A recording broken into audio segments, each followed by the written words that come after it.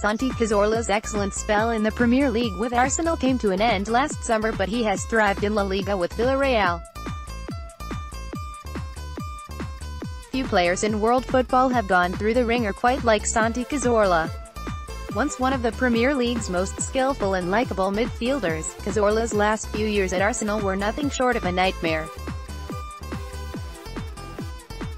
The affable Spaniard suffered almost 3 years of horrendous injury problems and failed to make a single appearance in his final season at the Emirates before his contract came to an end. But, after so many hours of rehabilitation and staving off the very real threat of having his foot amputated, as revealed in an interview with The Guardian, Cazorla is back to his brilliant best, prancing around the football pitch and mixing it with the very best again. At the age of 34, the veteran playmaker is playing some of the best football of his career since returning to Villarreal, the club who sold him to Arsenal for £15 million in the summer of 2012. BBC. Cazorla has scored 4 goals and produced 7 assists back in La Liga, but the statistics don't do his influence justice.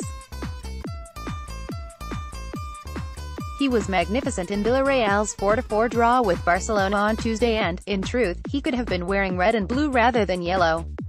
With Cazorla's contract expiring in July, there are even some Arsenal fans who want to see him given one last chance in North London. But this would be a far from sentimental signing.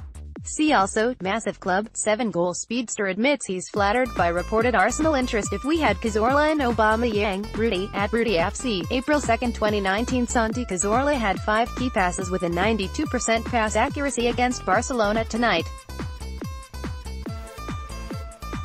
There are very few things better than seeing a fully fit Santi Cazorla pulling the strings in midfield. He's hypnotizing to watch, so much skill and grace. Still wish we had him.